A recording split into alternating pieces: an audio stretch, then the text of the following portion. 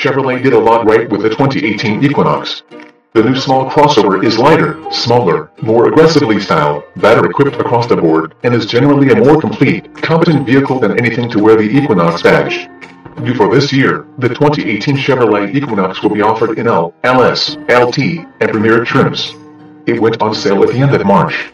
The Equinox earned a 6.6 on our overall scale, which reflects our preference for the new body and its good fuel economy. The score will likely change when official safety data rolls in.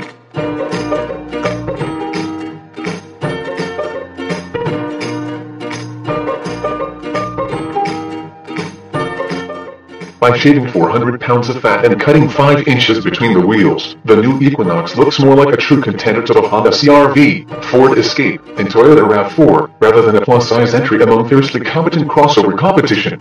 But beneath the smaller, svelter body is a smarter vehicle. Turbochargers supplant a bigger engine in the Equinox, and promise torque that's easy to exploit and fuel economy that challenges the segment's best. Drivers can pair their Apple iPhone or Android smartphone with a standard 4G LTE Wi-Fi connection and sub-tunes from the internet.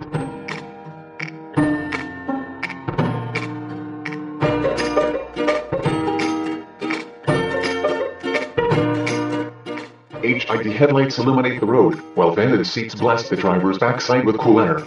All around, this is a better, more complete Equinox than came before. And yet, there are still problems. The smaller body has less cargo space than the competition, and the cabin is at least a step behind the competition in material quality and style. The fascia is polarizing, the rear end looks like a minivan, and cutting-edge safety equipment is limited to the range-topping trim, which is itself way too expensive. The Equinox is better and smarter.